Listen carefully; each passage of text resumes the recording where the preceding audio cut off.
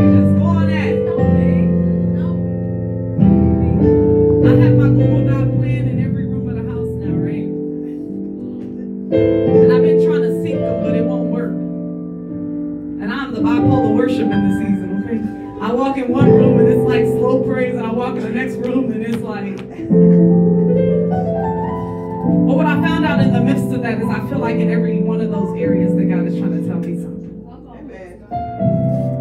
I had to disconnect accounts because when I get in my car, a whole new song plays. I know this week we were challenged to pray at least 3 times a week. If you come to weekday services, then you pray how many times? 3 times a day. 3 times a day for how many days? 7 days. 7 days. 21 times. And ask God to change things. And I found out that when I pray, I can't fuss. I could be mid-sentence, mid-thought, and I'd be like, prayer time, and I just walk off. But a lot of things have happened since I started praying. I don't know if that's anybody else. I couldn't even pray for the stuff on my wall because he started doing different stuff. And I'm not going to cry because I know that God, if he started the thing, that he can finish it. And I know that if the enemy started it, that he can end him. Mortal Kombat finish him. And I just sit by and I just watch what the Lord is going to do. But last week when we got this message of this military-minded believers, and God started making those little deposits into my heart, and that last week was self-denial. Finding out if you can actually be recruited in the first place. Can you deny yourself, take up your cross, and follow him? After I preached that message, one of the men in the church came up and he said, you know, when you said that he lapped like a dog, it wasn't saying that he was drinking sloppy. It was saying that he lapped like a dog so he can keep watch. So he put the water into his hands, and it was those who lapped like a dog but kept their eyes alert. Yes. They were ready for battle. Yes. It was those who could not only thirst, but that they can still work. Yeah. I started to think about the book of Nehemiah when he said the weapon was in one hand and the building tools were in the other. And I think sometimes when we thirst too much, that we get a little distracted. I found out that when I was delivering that message last week that I might have gotten a little distracted in what was inside of me and not so much of what was inside of his word. I discovered within myself that I realized that I'm not always satisfied because sometimes I got to pull away from the cup a little bit too soon because I got to get back to work. Sometimes I got to push away from the table a little too soon because the enemy is coming. I don't know if that's ever been you, that you thought you were in a really, really good place and you were at peace and the enemy showed up and you just had to stop whatever you were doing and get back to work. If you've ever worked a 9 to 5 or 8 to 4 or 7 to 3 or whatever your time clock looks like. Right when you get ready to sit down and eat, if you're a nurse and there's an emergency, it doesn't matter how long your lunch break is. As a teacher, they told us that our planning time has been changed to plan and prep. Used to be a conference period. They changed the name so we don't get it confused. It's plan and prep. And they've informed us that that time don't belong to us. It's not a time for you to go get a snack. It's not a time for you to go to the vending machine. It's not the time for you to run to the store. This time is for planning and prepping for either the day that you're in or the next day. In the midst of this, when we're in this moment of being in the presence of God, when you're in the moment of satisfying your craving, when you're in the moment of thirsting after righteousness and the enemy shows up, what do? I'm going to go with you to Matthew chapter 27. I want you to think about the battle of Gideon as we continue to go. I want you to think about what could this possibly mean when God begins to say, put off the old man and train up the new man. Self-denial. Train up the new man. I got a message from our Marine guy. Y'all look at him, he's right there in the back. And I said I wasn't going to read it in its entirety, but in the midst of this message, he begins to tell me that, when we first go out, he sent me a video of the Marines, and they get off the bus from being recruited, and they put 2 feet on yellow footprints, and they stand there. And that's the first step of knowing that you have made the transition. You have made it off of this bus. All on this bus, the people are yelling and screaming at you. I can't make out what's really going on because I've never been in that situation, but as I watch it, I begin to cry. But if you've ever been recruited, I just want you to come take a seat closer to the front so I can make sure I put my eyes on you. If you've ever been recruited, I know you can't, but the rest of you, if you've been recruited into any armed forces, I just want you to come a little closer. Amen. Amen. Thank you. Hallelujah.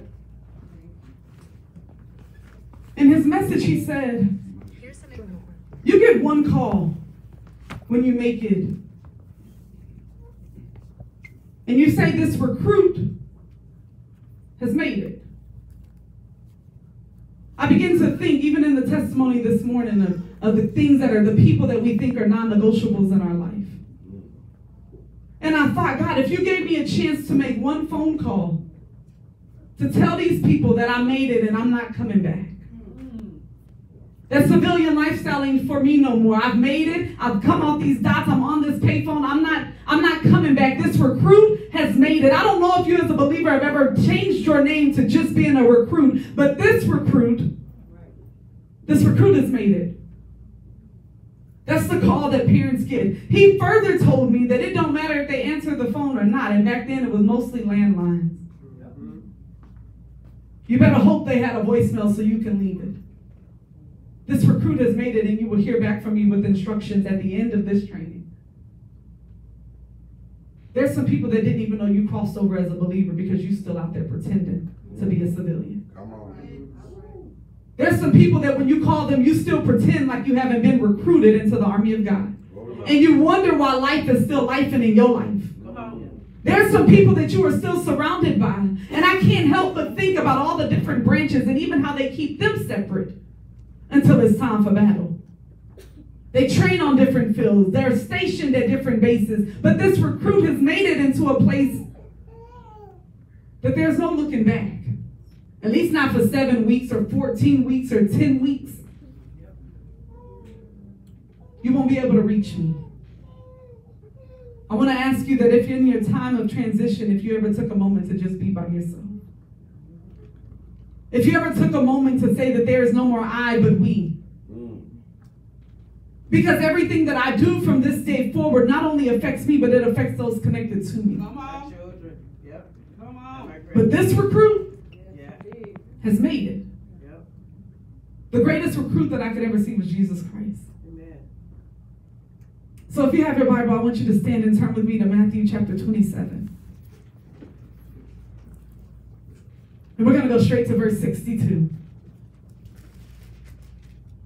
Many of us know the story of Jesus Christ, the Messiah. We know the story, but in this moment it says on the next day. I don't know how long that bus ride was. How long was it? Depended. 20-something hours. This starts out and it says the next day, which followed the day of preparation. I don't know what the day before getting on them yellow footprints looked like, but I believe that it was a lot of preparation. I believe that it was getting rid of a lot of the old stuff and putting on some new stuff. I believe that it was downsizing the things that you carried. I believe it looked a little bit like changing flights. I believe that the next day, which followed the day of preparation, I believe that moment when they were preparing Christ, the day of preparation, The day of putting him in that tomb. The day of preparing him to be the one who was risen that day.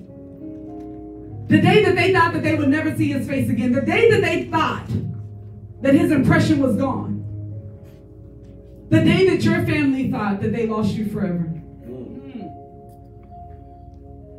That day of preparation when your family knew you were different, but they couldn't tell what was different about you. Come on, come on. The day of preparation when the enemy tried to destroy you. The day of preparation when they beat you down. The day of preparation when they put a crown on your head full of thorns. The day of preparation that didn't really feel like preparation at all. The day of anxiety. The day of worry. The day of pain. The day of trouble. The day of a long walk. The day of the beating. The day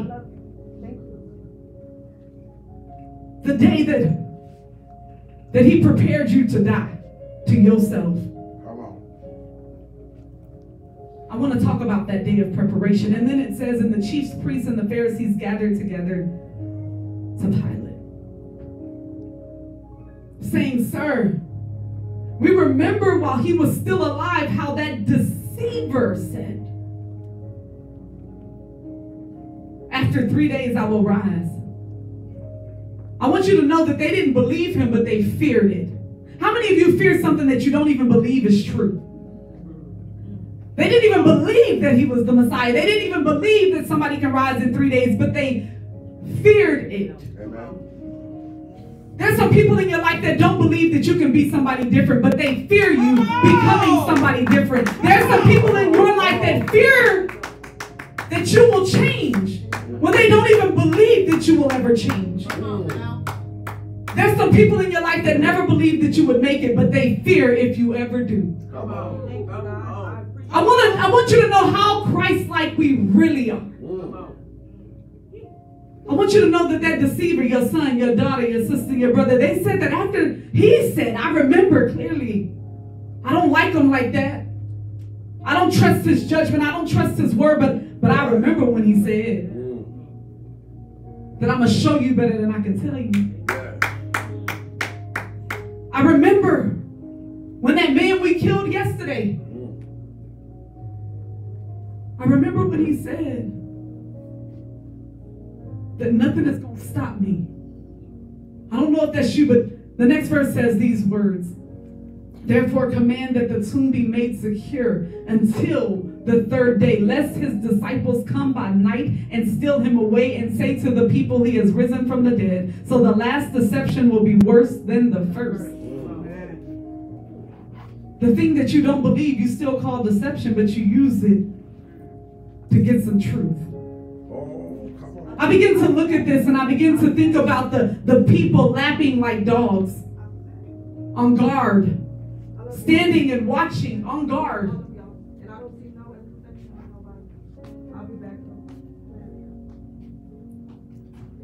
Standing and watching on guard.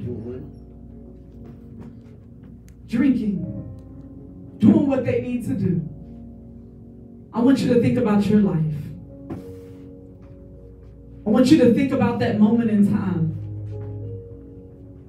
where you told somebody, just give me some time. Give me about a week, I'm going to come back. Give me 3 days, I'm going to pay you back. Give me this much time and I'm going to do this. That's what Jesus said. But what we don't realize is that the moment that we put a time frame on what God is doing, that the enemy is going to guard us like never before. He's going to make sure that you don't come through on your promise. Because better the deception at the end be greater than the deception at the beginning. Oh, come on. I've already seen what this girl can do. They want me out of here because they know what I'm capable of. I'm not talking about me, I'm talking about you. Come on. They want to put guards around me at least for 3 days. I want you to do it. I want you to tell your enemy, do it. Here's what the next verse says. Pilate said to them, you have a guard. Go your way. Make it as secure as you know how. Verse 66. So they went and made the tomb secure, sealing the stone and setting the guard. I want you to know that no matter what they did, He still rose. You may be seated. Hallelujah. Thank you, Lord. So when I begin to look at this, train up the new man. For at least 3 days, at least the duration of the time that you thought you was going to be successful, the enemy was encamped all around you. Stand in guard. I want you to know that just as we stand guard, the enemy stands guard. I want you to understand that the same way that we watch, he's watching. So in that moment when he begins to say, at least 3 days, is what he said. At least 3 days, have your guard stand there. That way the deception in the beginning, in the end, is not worse than the one in the beginning.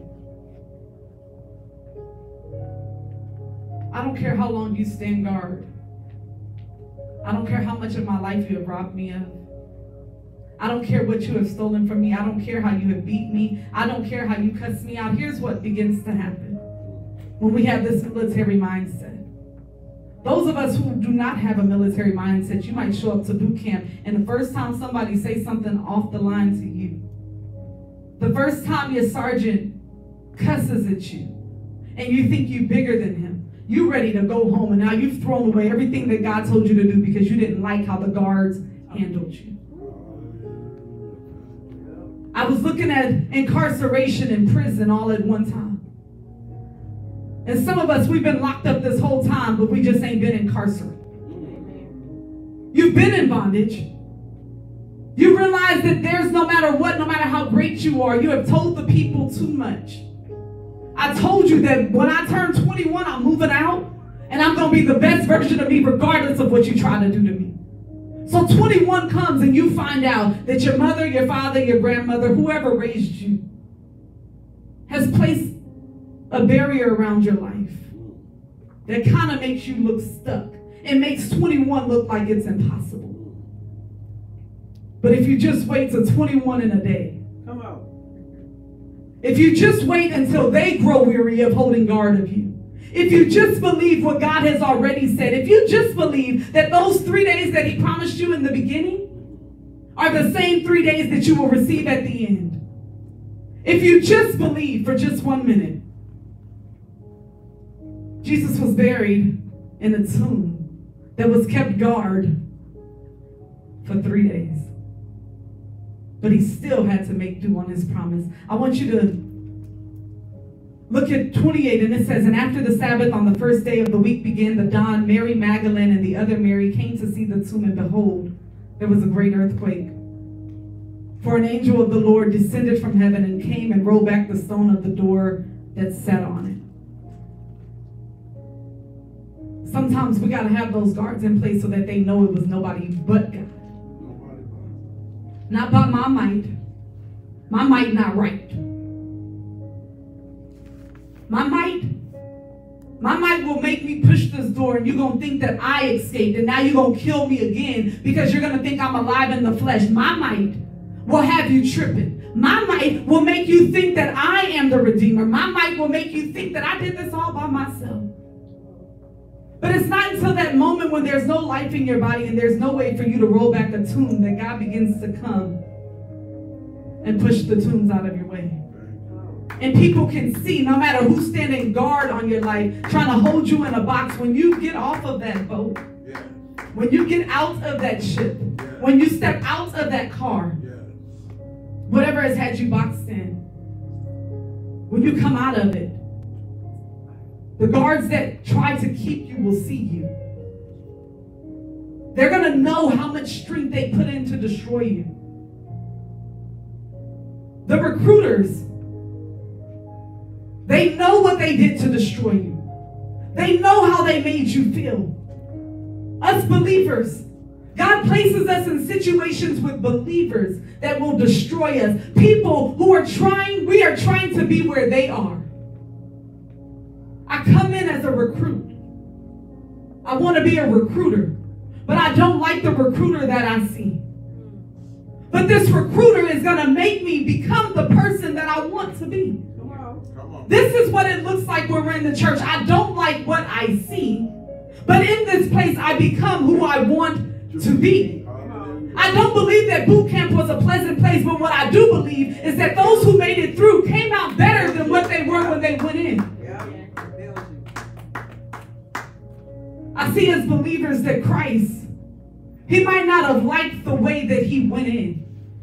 But because he came back out, he's now a part of each and every one of us. The impression is greater when you take the beating. The impression is greater when somebody takes guard on your life and you know it was nothing but God that brought you through it. This recruit has made it. When I call back home, I don't sound the same. When I show up, I don't look the same. I don't need a tattoo to show you who I am. I want you to understand that Christ wasn't even there and they knew he had risen. Not because they saw him, but because they believed in him. You don't have to see me, but believe me when I tell you. You might not think I made it, but believe me when I tell you. With those of little faith, I'm going to open up my hands and show you. And that's what Christ did. I'm going to open up my hands and show you that the piercings are still there, but I'm healed. I don't remember what the percentage was, but it was like 80% of those who get recruited actually make it. Maybe less. I don't remember.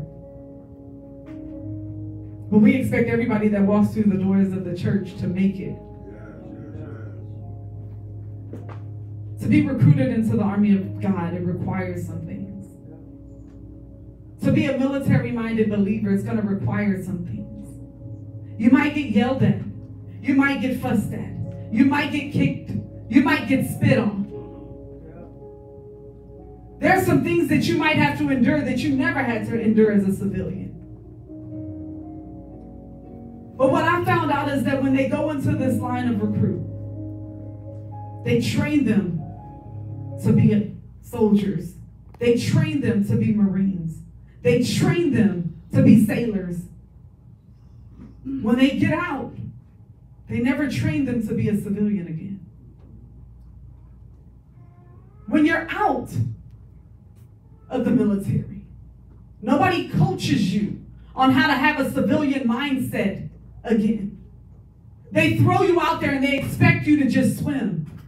When you're incarcerated, nobody coaches you how to go back out and be a civilian again. I begin to think about how many times we come into this world of belief, and when it doesn't suit us anymore, we try to just go back out there. The new song says, "They not like us." They're not like us. So they'll let you mix and mingle as long as you want to. But those that you mingle with that have not come into Christ, they know you're not like them. They're not just going to let you sit as long as you think that you are. They're not going to be your friend as long as you think they are. Eventually, if you stay with me long enough, you find out that I've in fact been called. If you sit around me long enough, I start to make you uncomfortable. If you sit in my presence long enough, you find out that you don't want to invite me to that place no more. Because this recruit was never trained to be a civilian again. When I made those calls and I let my exes know that this is over. This recruit has crossed over. Whether I ever heard from them again didn't matter or not. There were some people that I had to pick up the phone and have the conversation with. That my life is different. The conversation didn't feel good. It hurt. The love didn't change. But my heart posture did. My position did. My calling did. When they go into the military, because that's what God compares us to. Soldiers. Armed forces. When you go in, there's some phone calls that you just got to make. And that part of self-denial and that part of crossing over, there's some phone calls that you will make. There'll be some people that are not there when you get back home. There'll be some grandparents that may have passed away and you could not attend their service. There'll be some things, some birthday parties that you just had to miss. I don't know who gave us the handout that being a Christian was easy or fun. But it is lonely and it is hard.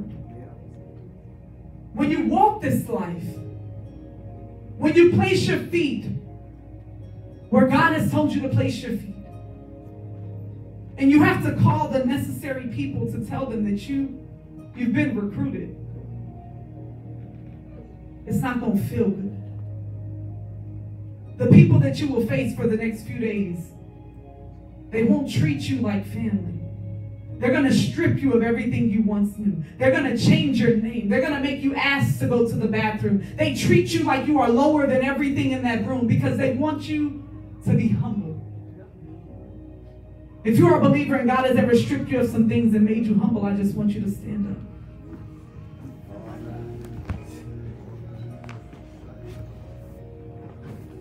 As a believer, if you've ever been humbled,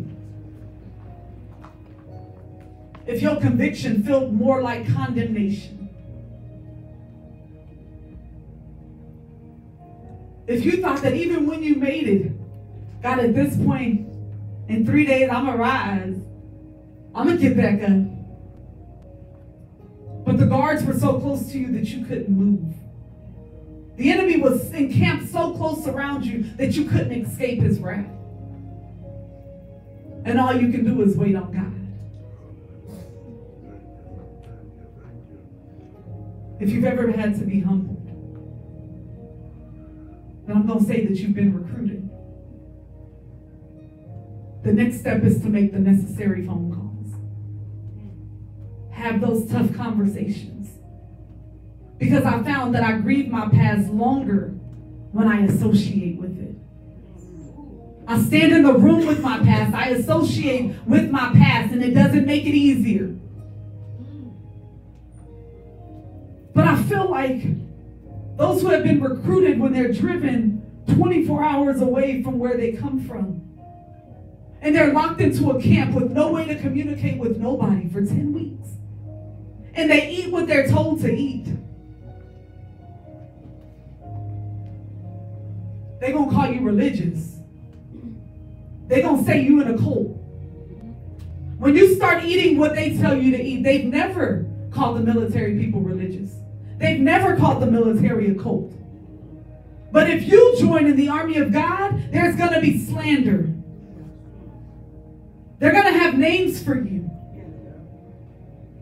So you got to make sure that's where you want to be. You got to make sure that whatever forces you join in on, you're willing to defend with your honor, with respect. You're willing to read the decree over your life. And David, if you can pull up that decree for the Marine. It's a simple message. It's simple. They take their weapon. They take their rifle. But David said, if the rifle is the Bible, then what does the message sound like? The Marines read this. This is my rifle. Every time it's rifle, I'm going to replace it with Bible. This is my Bible. There are many like it, but this one is mine. My rifle is my best friend. My Bible is my best friend. It is my life. I must master it. As I master my life, my Bible without me is useless. And without my Bible, I am useless. I must fire my Bible true. I must shoot straight than my enemy who is trying to kill me. I must shoot him before he shoots me. I will. My Bible and myself know what counts as war. It's not the rounds that we fire or the noises that we burst, nor the smoke that we make. We know that it is in the hits that count, and we will hit. My Bible is human, even as I, because it is my life. Thus, I will learn it as my brother. I will learn its weaknesses, its strengths, its parts, its accessories, its sights, and its barrel. I will ever guard it against the ravages of the weather that damage it. I will ever guard, as I guard my legs, my arms, my eyes, and my heart against damage. I will keep my Bible clean and ready. I will become part, we will become part of each other. We will. Before God, I swear this creed, that my Bible and myself are the defenders of my country. We are the masters of our enemies, and we are the saviors of our lives. It's going to take the believers to take their Bible as a rifle to defend the country that we are about to walk into. It's going to take believers in the army of God to be able to make it through this next election. It's going to take us submitting ourselves, just as it says in Jeremiah, taking up the yoke of bondage, being detained, following the rules of our enemies in order to see the victory. No, your recruiter might not be nice. No, the drill sergeant may not speak to you in love. No, it might not go as you thought it was. No, the trip might not be easy. But I will obey. Because I want to make it. I will obey because I'm trying to make it into a force that I dreamed of my whole life. I will make it because I want to stand side by side with the God who told me that I can do all things through him who gives me strength. But I got to learn this thing. Not only its strengths, but the weaknesses of the word as well. So if that's you, if you're saying, God, I have my Bible.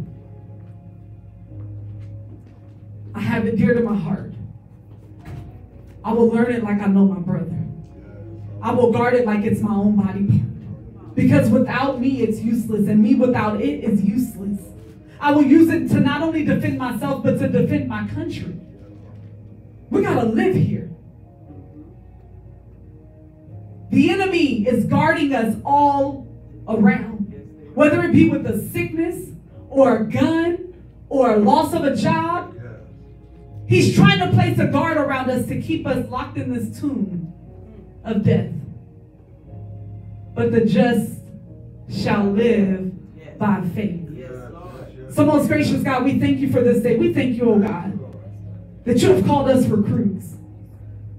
Father, you can change our names. You can change our dynamics. Father, cleanse us, watch us, and make us whole. I thank you, oh God, that you have given us a weapon of warfare, that we do not wrestle against flesh and blood, but against principalities, against rulers of this dark world. I thank you, oh God, that we will not only see the people or the person, that we will not see the person, but we will see the principality. That we will know, oh God, exactly where you have recruited us to. That we will know exactly what kind of enemies that we have to fight in our life, in the lanes that you have placed us in. I thank you, oh God, for the land battles, for the sea battles, oh God. I thank you, oh God, for every battle that you place us in, that it is already victorious. And I ask you, oh God, that when the enemy wins, then when you give us over into the enemy's hands, Father, that you keep us humble and faithful, that you will bring us out. Yes, I don't know if you know it, but the Bible says that I will deliver you into the hands of Babylon. I will deliver you into the hands of your enemy. But I will give you victory if you take up the yoke.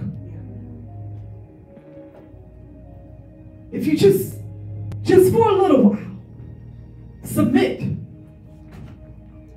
to the evil leaders so that they can see that my people have a sense of unity, that my people know how to follow directions. Then I will deliver you. I have to know the Bible's strengths and its weaknesses. Some of us, when we have been given over to the enemy, we started to give the enemy credit. That's God. Because what Nebuchadnezzar begins to learn in the midst of that is how to love God. Because you captured someone who loves him just enough. When the enemy captures you, I want you to be so Christ-like that they find Jesus by holding you as a prisoner. That they find Jesus by holding you in captivity. When you come out, I want them to come out too. Amen. Father, I just thank you. I thank you for this word. I thank you, oh God, for your supernatural deliverances. I thank you, Father, that you will allow us to be keen and speak what it is that you have called us to speak, and operate the way that you have called us to operate. Father, I thank you that you allow us to be recruited into your army. And we just ask, oh God, that we make it.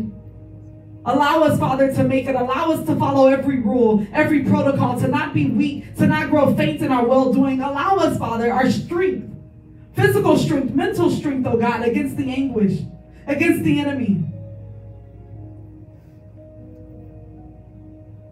I remember reading, and I'm going to let y'all go. I remember reading when I was reading about all of this. You may be seated. That in the midst of the recruit, they're not supposed to put their hands on you. The drill sergeants, they're not supposed to touch you.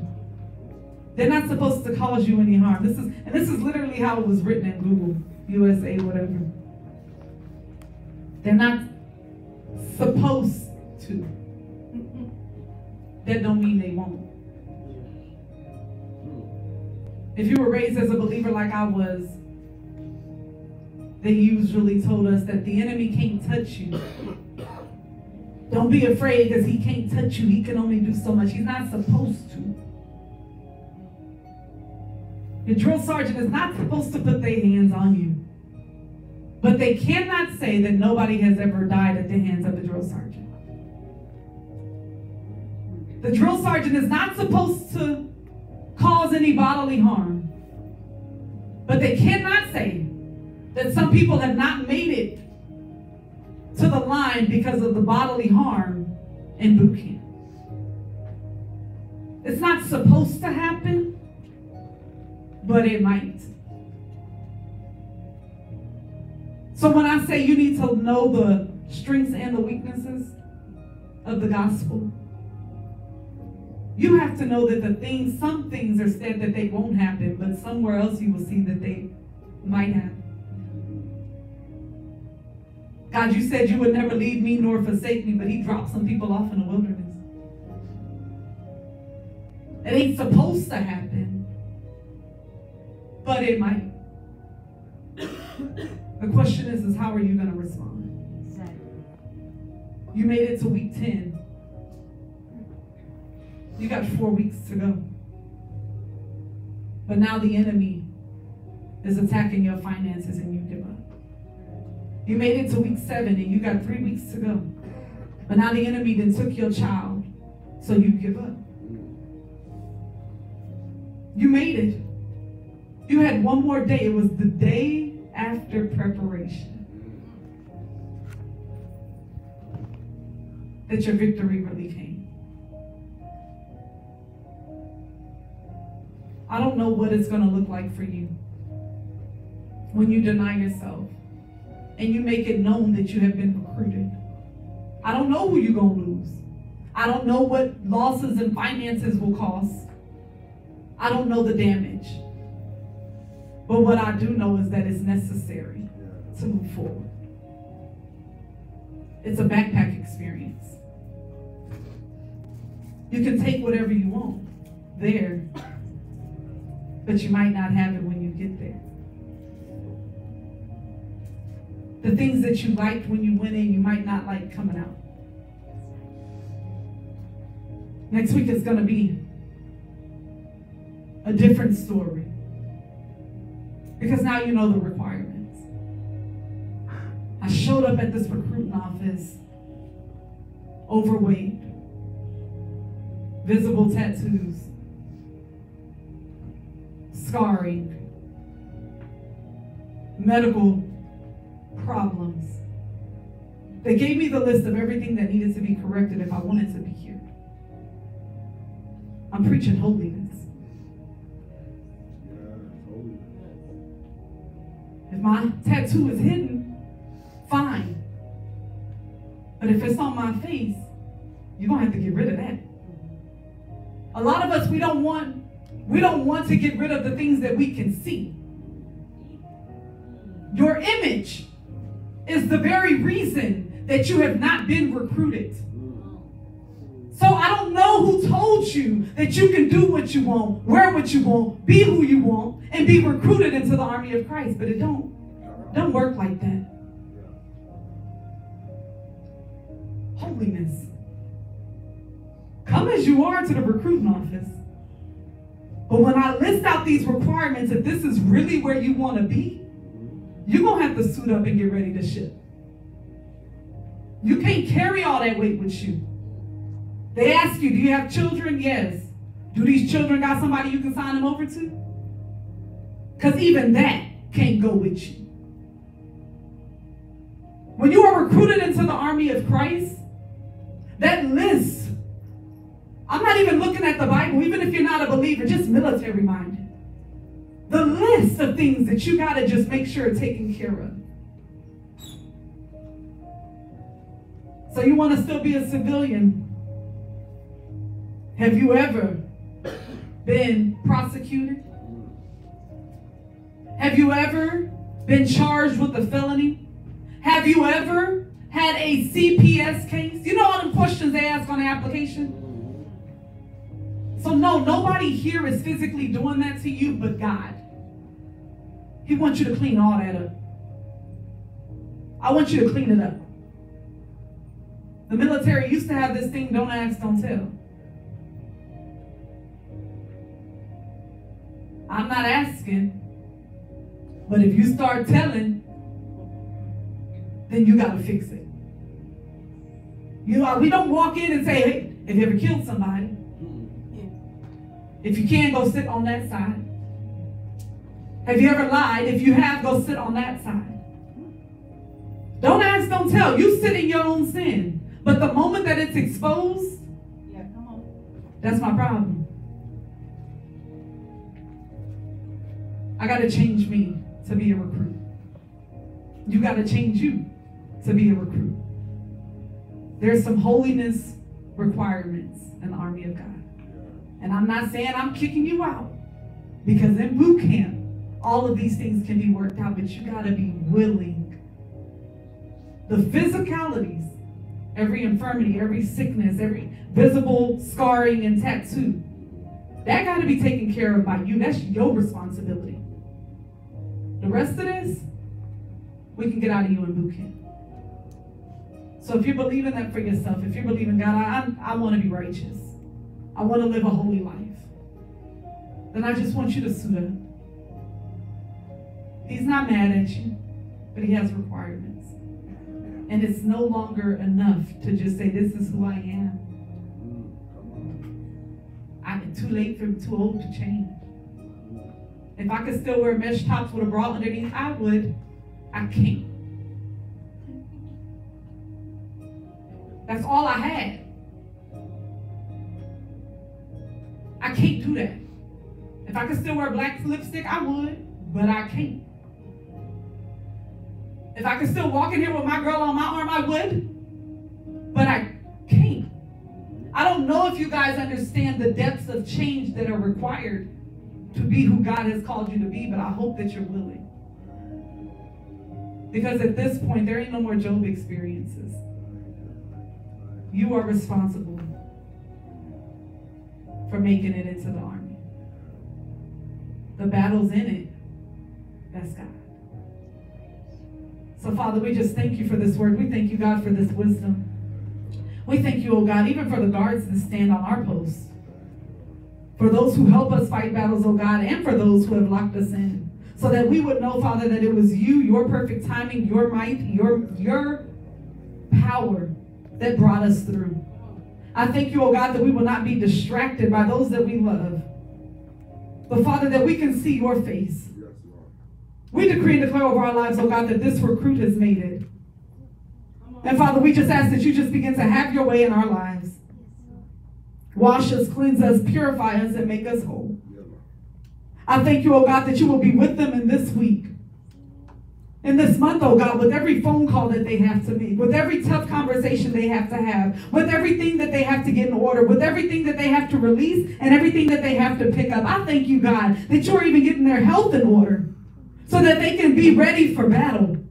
Father, let every sickness and infirmity, oh God, that tries to keep them from being in the army of God be uprooted now in Jesus' name. I thank you, oh God, that no matter how evil our leaders may be, Father, that you have called them for such a time as this. And I ask you, oh God, that you allow us as believers to believe in you and to submit to them, that you may have free will in the lives of all of those who serve you. I thank you, oh God, that though weapons will be formed, that they will not prosper. And we decree and declare, oh God, that there be no backlash and no retaliation. In Jesus' name I pray. Amen and amen. Prayer team, if you can come forward. I know that they're serving. If you did not have time to come in your giving, we ask that you come in your giving. If you need to drop off, if you need to speak to a recruiting officer, I don't know if we got any yet. Don't come to me, I ain't ready. I'm scared. But if you need to speak to, and that's what I'm going to call it in this season, just a recruiting officer, another believer, somebody who can maybe encourage you to get you on the right path, to figure out what it is that you're still missing. We just want you to come to the altar. Because we want you to know it's not too late and it won't happen overnight. All military people, if you can come forward. If you've ever been in the military. And I want y'all to face the congregation.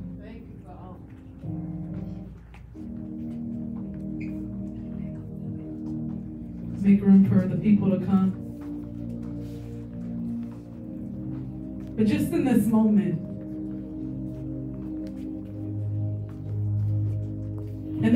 if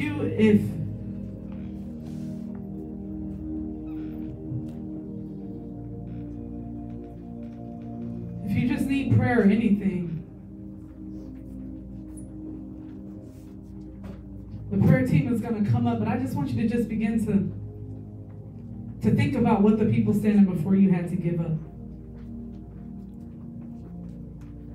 And I also want you to just think for a minute about what their mindsets might look like right now. I don't know how many of them went to war. I don't know what they seen, what they had to battle with.